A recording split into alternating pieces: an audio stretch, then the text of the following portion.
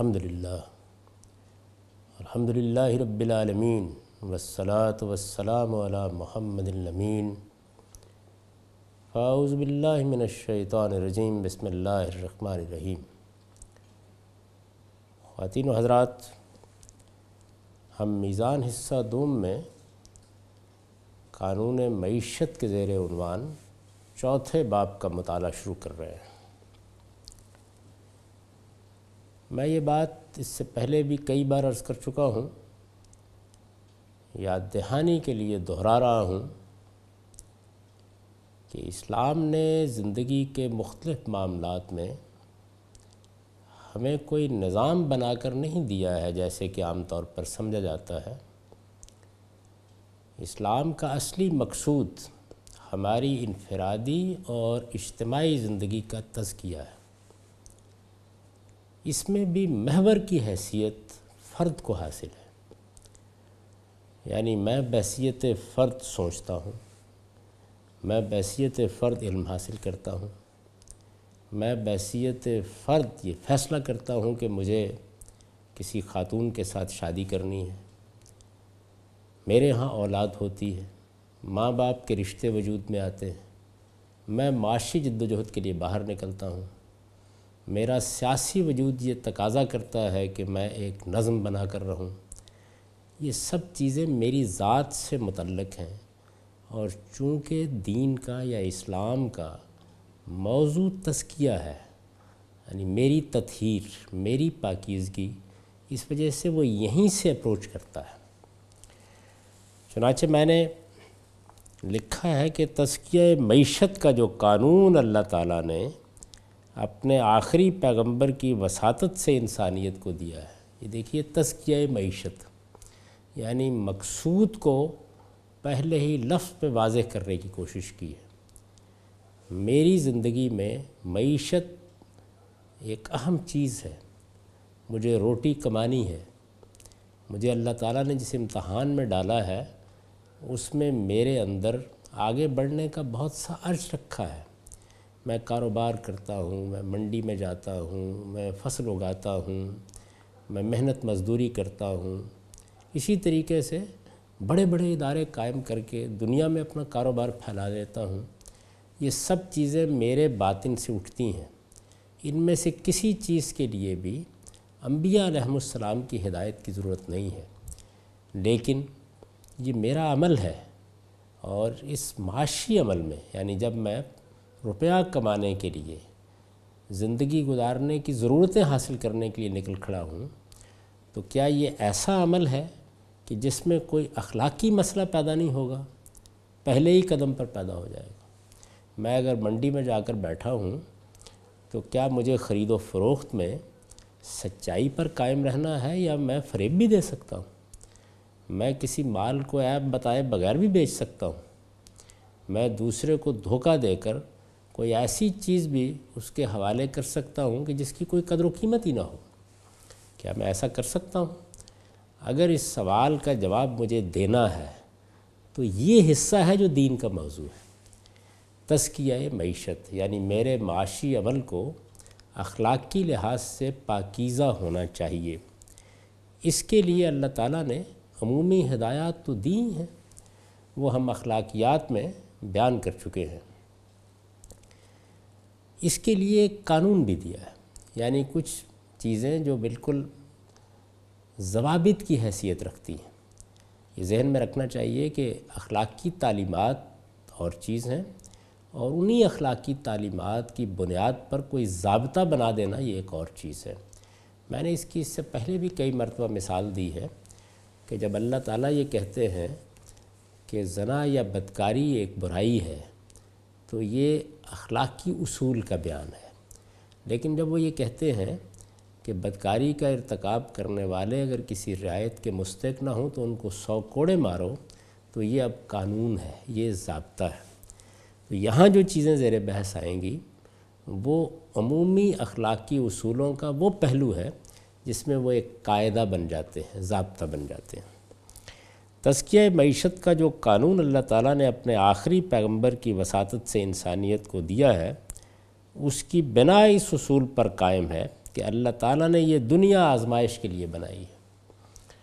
یعنی یہ پہلا سوال پیدا ہو جائے گا، جیسے ہی معیشت کی بحث شروع ہوگی تو یہ سوال پیدا ہو جائے گا کہ اس میں انسانوں کے مابین جو تفاوت بظاہر نظر آتا ہے یہ کیوں ہے؟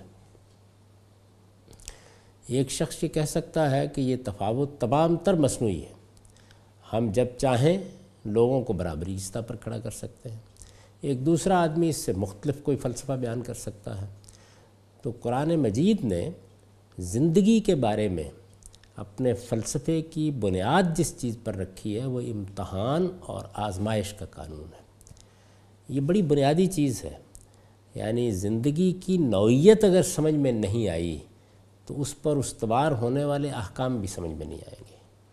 یہ دنیا امتحان کے لیے بنائی گئی ہے۔ اس وجہ سے اس کا نظام اس نے اس طرح قائم کیا ہے کہ یہاں سب لوگ ایک دوسرے کے محتاج اور محتاج الیہ کی حیثیت سے پیدا ہوئے ہیں۔ یعنی اس کی نوعیت اس طرح کی ہے کہ میں اپنی ذات میں بالکل انڈیپینڈنٹ نہیں ہوں، یعنی کچھ چیزوں میں دوسروں کا محتاج ہوں اور کچھ چیزوں میں دوسرے میرے محتاج ہیں۔ یعنی انسان ہر انسان محتاج بھی ہے اور محتاج الیہ بھی ہے۔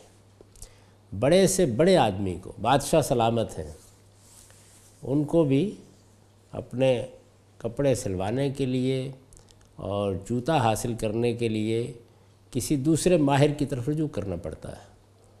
ان کے معاملات بھی لوگوں کے تعاون سے چلتے ہیں۔ جنگ و جدال کا معاملہ ہو، تدبیر و سیاست کا معاملہ ہو، ہر جگہ ہم دوسروں کی مدد کے محتاج ہوتے پڑیں گے۔ ایک دوسرے کے ساتھ جب آپ معاملہ کرتے ہیں تو وہیں سے اصل میں اخلاقی اصول پیدا ہوتے ہیں۔ اخلاقیات کیا ہے؟ وہ میری اپنی ذات تک تو میرے اور خدا کے مابین تعلق کا نام ہے، لیکن اس کا انسانوں کی طرف جب بھی ظہور ہوگا تو وہ اس وقت تک نہیں ہو سکتا جب تک کہ نوعیت معاملہ وہ نہ ہو جو یہاں میں نے بیان کر دی ہے کہ ہم سب محتاج ہیں اور محتاج الیہ بھی۔ اس دنیا میں اعلیٰ سے اعلیٰ شخصیتیں بھی اپنی ضرورتوں کے لیے دوسروں کی طرف رجوع کی محتاج ہیں۔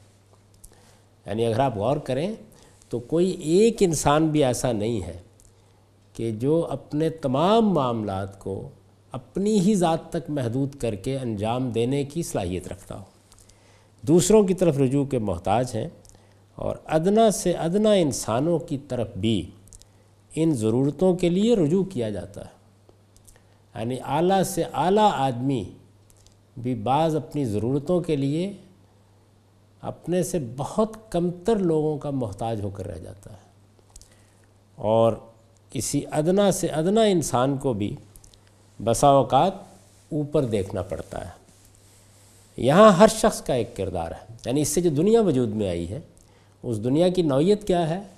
ایسا نہیں ہے کہ آپ کسی ایک شخص کے بارے میں بھی یہ کہہ سکیں کہ یہ تو بالکل حشو و زوائد کی نوعیت رکھتا ہے، اس کی کوئی حیثیت نہیں ہے۔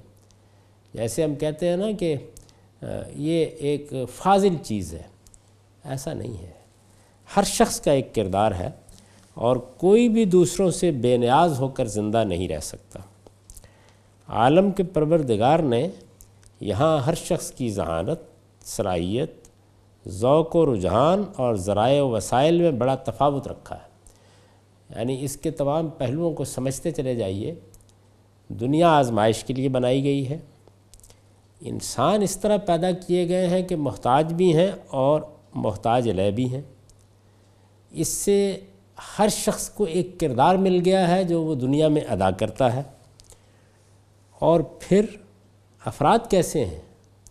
یعنی وہ تبھی ایک دوسرے کے لیے یہ چیز پیدا کر سکتے ہیں جس کو میں نے محتاج اور محتاج الیہ سے تعبیر کیا ہے، جب ان میں تفاوت ہو۔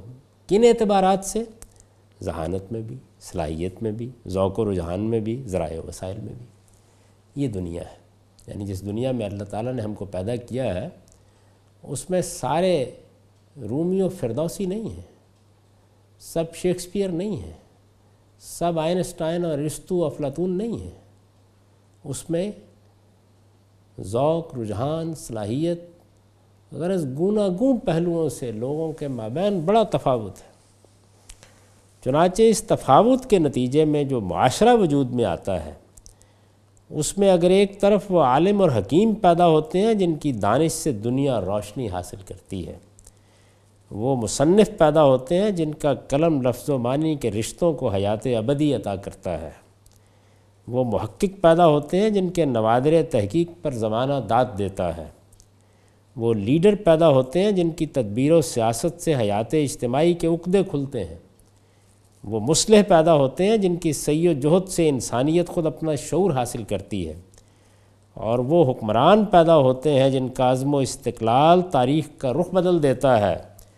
تو دوسری طرف وہ مزدور اور دہقان اور وہ خادم اور وہ کلی اور وہ خاکروب بھی پیدا ہوتے ہیں جن کی محنت سے کلیں معجزہ دکھاتی، مٹی سونا اگلتی، چولہے لذت کام و دہن کا سامان پیدا کرتے، گھر چاندی کی طرح چمکتے، راستے پاؤں لینے کے لیے بیتاب نظر آتے، عمارتیں آسمان کی خبر لاتی اور غلاظتیں صبح دم اپنا بستر سمیٹ لیتی۔ یہ تفاوت اور فرق ہے جس کا لحاظ کر کے اللہ تعالیٰ نے یہ دنیا بنائی ہے۔ اور اگر غور کیجئے تو یہاں میں نے جو تصویر آپ کے سامنے رکھی ہے، یہ تصویر ہی ہے کہ جس نے اس دنیا میں بڑا حسن پیدا کر دیا ہے۔ اندازہ کیجئے کہ اگر جدھر نگاہ اٹھائی جاتی شعرائی نظر آتے، جدھر دیکھتے انجینئری ہوتے، جہاں نگاہ پڑتی سائنسدانی معمل میں بیٹھے ہوئے ہوتے، تو دنیا کا چلنا تو ایک طرف رہا، شاید وہ رنگ رنگی، وہ تنوع، وہ بو کلمونی جو اب اس کے اندر اتنی کشش پیدا کر دیتی ہے، وہ بالکل ختم ہو کے رہ جاتی ہے۔ اللہ تعالیٰ نے اس کو بیان فرمایا ہے، یعنی یہ جو حقائق میں نے آپ کے سامنے رکھے ہیں، یہ تصویر دنیا کی سامنے آتی ہے، اس کو بیان کیا ہے قرآن مجید میں۔ اللہ تعالیٰ کا ارشاد ہے، نحن قسمنا بینہم معیشتہم فی الحیات الدنیا ورفعنا بعضہم فوق بعض درجات لیتخذ بعضہم بعضا سخریہ ورحمت ربک خیر مما یجمعون۔ یہ سورہ زخرف کی آیات ہیں۔ فرمایا اس حیات دنیوی میں ان کا سامان معیشت تو ہم نے تقسیم کیا ہے، یعنی اللہ تعالیٰ کہتے ہیں کہ یہ جو تم کو تقسیم اور تفاوت اور فرق نظر آتا ہے، یہ میرا رکھا ہوا ہے، اور اس طرح تقسیم کیا ہے کہ ایک کا مرتبہ دوسرے سے بلند رکھا ہے، یعنی یوں نہیں فرمایا کہ سب کے سب ادنا ہے یا سب کے سب اعلیٰ ہے، نہیں، ہر آدمی دوسرے کے لحاظ سے اگر غور کیجئے تو ایک نوعیت کی برتری رکھتا ہے، ایک نوعیت کا تفوق رکھتا ہے۔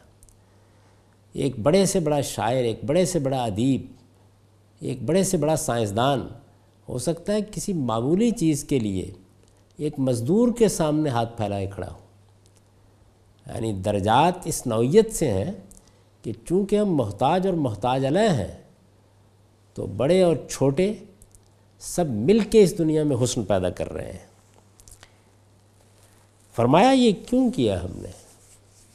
یہ دیکھیے اسی بات کو جس کی طرف میں نے توجہ دلائی ایک لفظ میں سمیٹ دیا ہے۔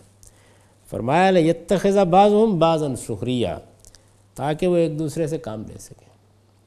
یعنی اگر یہ تفاوت نہ ہوتا، سارے بادشاہ ہوتے، سارے علماء ہوتے، تو یہ دنیا نہیں چل سکتی تھی، تاکہ وہ ایک دوسرے سے کام لے سکیں۔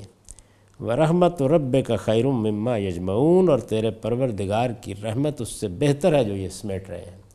یعنی یہ بتا دیا ہے کہ یہ دنیا امتحان کے لیے بنی ہے، اس میں یہ تفاوت میرا رکھا ہوا ہے، اس کی حکمت یہ ہے کہ اس کے بغیر دنیا چل ہی نہیں سکتی تھی۔ یہ درجات کا فرق اگر میں نہ رکھتا تو لوگ ایک دوسرے سے کام نہیں لے سکتے تھے، اور دنیا میں جو ضرورتیں ایک دوسرے سے لاحق ہوتی ہیں وہ پوری نہیں کی جا سکتی تھیں۔ لیکن بہرحال ہے یہ امتحان کے لیے، اس وجہ سے اس دنیا میں جو کچھ بھی تم سمیٹ رہے ہو اس سے کہیں بڑی چیز اللہ کے ہاں موجود ہے۔ یہ تو قرآن مجید کا اعجاز ہے کہ وہ کسی بھی معاملے پر گفتگو کرتے ہوئے اپنی اصل دعوت رکھ دیتا ہے، اور وہ دعوت کیا ہے؟ آخرت کی دعوت۔ یعنی تزکیہ ہم کیوں چاہتے ہیں، کیوں پاکیزگی چاہتے ہیں؟ اس لیے کہ اللہ تعالیٰ نے یہ فیصلہ کر رکھا ہے کہ وہ اپنی ابدی دنیا کے لیے انہی لوگوں کا انتخاب کرے گا جو اپنے آپ کو زیادہ سے زیادہ پاکیزہ بنا کر یہاں سے اس کے حضور میں پہنچیں گے۔ تو فرمایا کہ وہی اصل ہدف ہے، اس فرق کے مراتب کے ساتھ دنیا کو پیدا کر کے، یعنی یہ جو تصویر ہے، یہ تصویر کیا ہے؟ یہ فرق کے مراتب کی تصویر ہے۔ انسان ہونے کی حیثیت سے، اپنی خلقت کے لحاظ سے برابر ہیں، مرد میں، عورت میں، بڑے میں، چھوٹے میں، عالم میں، ادیب میں، شاعر میں، حکیم میں کوئی فرق نہیں ہے۔ خلقت کے لحاظ سے سب انسان ہیں، سب کو انسانیت کا شرف حاصل ہے، لیکن ذہانت، ذوق، رجحان، صلاحیت، اس کے لحاظ سے سب برابر نہیں ہیں، ان میں بڑا فرق ہے۔ اس فرق کے مراتب کے ساتھ دنیا کو پیدا کر کے عالم کا پروردگار یہ دیکھ رہا ہے کہ یہ اعلیٰ و ادنیٰ، اب دیکھیے جو ابتدا میں نے بات عرض کی تھی کہ سارے قانون کی بنا کس چیز پر ہے؟ اس اصول پر ہے کہ دنیا آزمائش کے لیے بنی ہے۔ اب یہ اس کی وضاحت ہے۔ عالم کا پروردگار یہ دیکھ رہا ہے کہ یہ اعلیٰ و ادنیٰ باہمی احترام اور باہم دیگر تعاون سے صالح معاشرت اور صالح تمدن وجود میں لاتے ہیں، یا ایک دوسرے کے خلاف اپنی شرارتوں اور حماقتوں سے اس عالم کو سراسر فساد بنا دینے کی سعی میں مصروف ہو جاتے ہیں۔ یعنی اگر سب لوگ اپنا اصلی ہدف تزکیے کو سمجھ لیں، پاکیزگی کو، طہارت کو، پاکیزگی اور طہارت جو سب سے بڑھ کر اخلاق میں مقصود ہے، اس کو اپنا نصب العین بنا لیں، تو اس کے نتیجے میں جو معاشرت وجود میں آئے گی، جو تمدن وجود میں آئے گا، وہ ایک صالح تمدن ہوگا۔ یہ نتیجہ ہے۔ اصلی مقصود کیا ہے؟ میرا تزکیہ، آپ کا تزکیہ، اس کا نتیجہ یہ نکلے گا۔ اور اگر ایسا نہیں ہوتا تو پھر یہ دنیا سراسر فساد بن جائے گی، اور اس طرح دنیا میں بھی رسوا ہوتے اور آخرت میں بھی اس کے عذاب کے مستحق ٹھہرتے ہیں۔ یعنی دنیا میں بھی اس سے اچھا نتیجہ نہیں نکلتا۔ جب لوگ اخلاقی طور پر آلودہ کر لیتے ہیں اپنے آپ کو، تو وہی آلودگی پوری دنیا میں پھیل جاتی ہے۔ جب ان کے باطن میں فساد پیدا ہو جاتا ہے تو وہی دنیا کا فساد بن جاتا ہے۔ جب ان کے اندر سے فتنے اٹھتے ہیں تو دنیا بھی فتنوں کی آماجگاہ بن جاتی ہے۔ لیکن اگر وہ پاکیزہ ہوں تو پھر دنیا میں طہارت اور پاکیزگی اور حسن پیدا ہوتا ہے، اور اس طرح دنیا میں بھی رسوا ہوتے اور آخرت میں بھی اس کے عذاب کے مستحق ٹھہرتے ہیں۔ ارشاد فرمایا ہے وَنَبْلُوكُمْ بِالشَّرِّ وَالْخَيْرِ فِتْنَةً وَإِلَيْنَا تُرْجَعُونَ، اور ہم تمہیں دکھ سکھ سے آزما رہے ہیں پرکھنے کے لیے، اور تم ہماری ہی طرف لوٹائے جاؤ گے۔ یعنی یہ مقصود ہے۔ قرآن مجید کی پوری دعوت میں یہ دو چیزیں ہمیشہ سامنے رہنی چاہیے۔ ایک یہ کہ نصب العین کیا ہے؟ نصب العین یہ ہے کہ خدا کی ابدی بادشاہی ہماری منتظر ہے، اور اس نصب العین کو حاصل کرنے کی راہ کیا ہے؟ ہمیں اپنے آپ کو ہر لحاظ سے پاکیزہ بنانا ہے تاکہ ہم خدا کی اس ابدی بادشاہی کے لیے منتخب کیے جا سکیں۔ اور پاکیزگی کس چیز سے حاصل ہوتی ہے؟ عبودیت سے، خدا کے بندے بن کر رہیے۔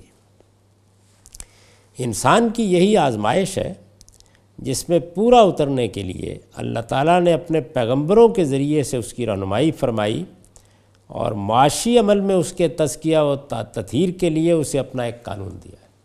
یعنی جس طریقے سے اس آزمائش میں پورا اترنے کے لیے اللہ تعالیٰ نے اپنے پیغمبروں کے ذریعے سے ہماری زندگی کے باقی شعبوں سے متعلق رہنمائی کی ہے، رہنمائی کس حد تک کی ہے؟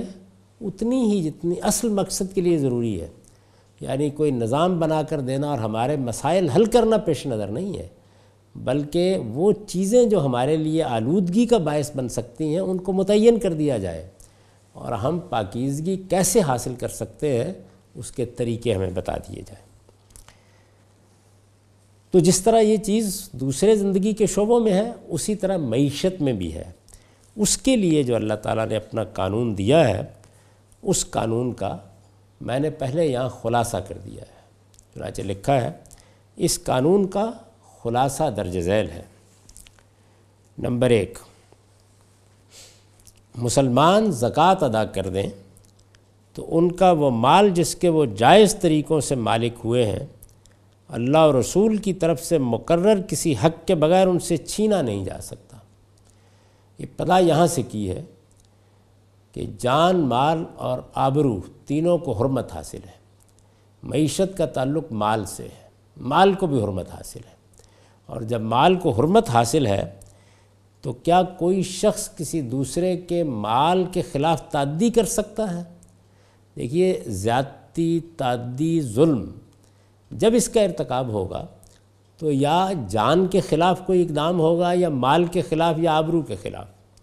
اگر مال کو حرمت حاصل ہے تو پھر یہ ضرورت محسوس ہوگی نا کہ یہ بتایا جائے کہ کیا یہ حرمت ایسی قطعی ہے کہ کسی سے کچھ نہیں مانگا جا سکتا؟ اللہ تعالیٰ فرماتے ہیں کہ نہیں، میں نے معاشرے کا ایک حق خود قائم کر دیا ہے۔ یعنی سب سے بڑا جو سوال پیدا ہوتا ہے وہ یہی ہوتا ہے کہ مال کی حرمت تو ایک فطری چیز ہے، یہ ایک بدیہی حقیقت ہے۔ انسان جو اضطراری علم لے کر آیا ہے یہ اس کا ایک حصہ ہے، اس وجہ سے اس پہ تو بحث نہیں ہو سکتی۔ لیکن اگر کوئی نظم بنایا جائے تو اس میں یہ ضرورت ہوتی ہے کہ اجتماعی ضرورتوں کے لیے کچھ مال حاصل کیا جائے۔ یہ مال کاروبار کر کے تو حاصل نہیں ہو سکتا، لوگوں ہی نے اس کے لیے کنٹریبیوٹ کرنا ہوتا ہے، کیونکہ نظم اجتماعی ان کی ضرورت سے پیدا ہوا ہے۔ تو اب یہ سوال پیدا ہوتا ہے کہ کیا لوگوں کے کنٹریبیوشن ہی پر نظم رہے گا؟ تجربے سے یہ معلوم ہوا ہے انسان کو کہ ایسا ممکن نہیں ہے۔ یعنی انسان اتنا ذمہ دار نہیں ہے کہ اسی بنیاد پر ایک باقاعدہ نظم کو چلایا جا سکے، تو اس کا ایک حصہ مقرر کیا جانا ضروری ہے۔ اسی کو آپ ٹیکس کے جواز کے لیے پیش کرتے ہیں، یہی استدلال ہے۔ یہ کس مقدار میں ہوگا، اسے کون طے کرے گا، یہ وہ سوال ہے جس کا پاس عقل کے پاس کوئی جواب نہیں۔ یعنی اس میں جو جوابات دیے جاتے ہیں وہ الٹپ ہیں۔ اللہ تعالیٰ نے اپنے پیغمبروں کے ذریعے سے یہ حصہ خود مقرر کر دیا ہے، اور یہ بتا دیا ہے کہ یہ حصہ لے لینے کے بعد اس کو زکوٰۃ کہا جاتا ہے۔ مسلمان زکوٰۃ ادا کر دیں تو ان کا وہ مال جس کے وہ جائز طریقوں سے مالک ہوئے ہیں اللہ اور رسول کی طرف سے مقرر کسی حق کے بغیر ان سے چھینا نہیں جا سکتا۔ یعنی یہ زکوٰۃ تو اگر مسلمان نہیں دیں گے تو ان سے بالجبر لے لی جائے گی، اس لیے کہ اس کا حق اللہ تعالیٰ نے مسلمانوں کے نظم اجتماعی کو دے دیا ہے۔ اسی اصول پر رسالت مآب صلی اللہ علیہ وسلم نے اس معاملے میں قانون کا نفاذ کیا، اور اسی اصول پر قرآن مجید نے جب یہ اعلان کر دیا کہ اگر مسلمان کی حیثیت سے ہماری ریاست میں حقوق چاہتے ہو تو نماز کا اہتمام بھی کرنا ہوگا، زکوٰۃ بھی ادا کرنی ہوگی، سیدنا ابو بکر صدیق رضی اللہ عنہ نے اسی آیت کی روشنی میں اقدام کیا۔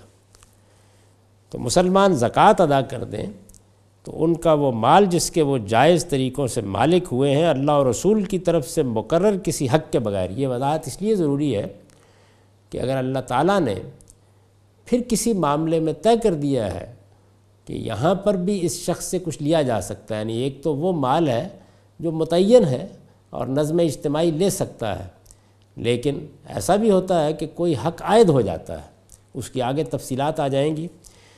تو یہ مقرر حق جو اللہ کا مقرر حق ہے اس کے بغیر ان سے چھینا نہیں جا سکتا، یعنی پھر رضامندی رہ جاتی ہے۔ جو اصول معلوم ہوا وہ یہ ہے کہ اللہ تعالیٰ نے جو مقدار مقرر کر دی ہے، جو شرح مقرر کر دی ہے، جو متعین کر دیا ہے، وہ تو نظم اجتماعی کو لے لینے کا حق ہے، قانون کی طاقت سے لے لینے کا حق ہے، لیکن اس کے بعد پھر کوئی حق نہیں ہے۔ اسی کو بیان کیا ہے فخلوا سبیلہم میں، آگے یہ بحث آئے گی۔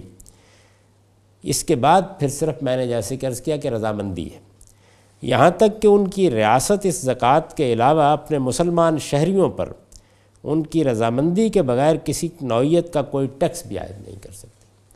یہ انسانی تمدن کا سب سے بڑا مسئلہ ہے، یعنی کیا ٹیکس کا حق ہے تو اس کی مقدار کون طے کرے گا، کیا اس کے لیے رضامندی ضروری ہے تو کیسے حاصل کی جائے گی؟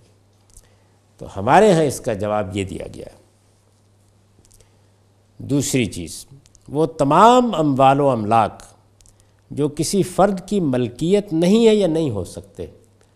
یعنی جب بھی کوئی نظم اجتماعی قائم ہوتا ہے تو ایسی بہت سی چیزیں ہوتی ہیں جو فرد کی ملکیت نہیں ہے، یعنی دریا ہے، پہاڑ ہے، سمندر ہے، آسمان سے پانی برستا ہے، جھیلیں ہے، بہت کچھ ہے خدا کی کائنات میں۔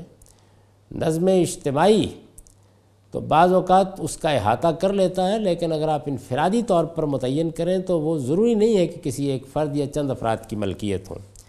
ایسے سب اموال و املاک، ان کے بارے میں اللہ تعالیٰ نے رہنمائی فرمائی ہے کہ انہیں ریاست ہی کی ملکیت میں رہنا چاہیے، یعنی انہیں نظم اجتماعی کے پاس رہنا چاہیے، تاکہ قوم کی یہ دولت مندوں ہی میں گردش نہ کرے، اور اس کا فائدہ وہ لوگ بھی اٹھائیں جو اپنی ضرورتوں کے لیے دوسروں کی مدد کے محتاج ہیں۔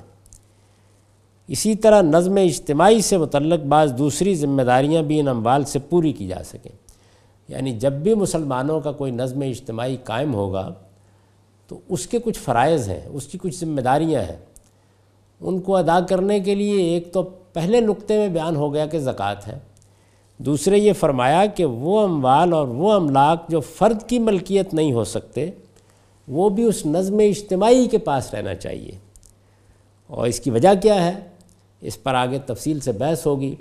اللہ تعالیٰ نے فرمایا ہے کہ اگر ان کو بھی افراد کی ملکیت میں دے دیا گیا تو دولت پھر دولت مندوں ہی میں گردش کرے گی، اور وہ لوگ جو پیچھے رہ جاتے ہیں، دوسروں کی مدد کے محتاج ہوتے ہیں، دنیا جس اصول پر بنی ہے اس میں سب لوگ اس جگہ پر نہیں ہیں کہ جہاں وہ اپنی معاش کے لیے خود جدوجہد کر سکیں، اپنے آپ کو اپنے پاؤں پر کھڑا کر سکیں۔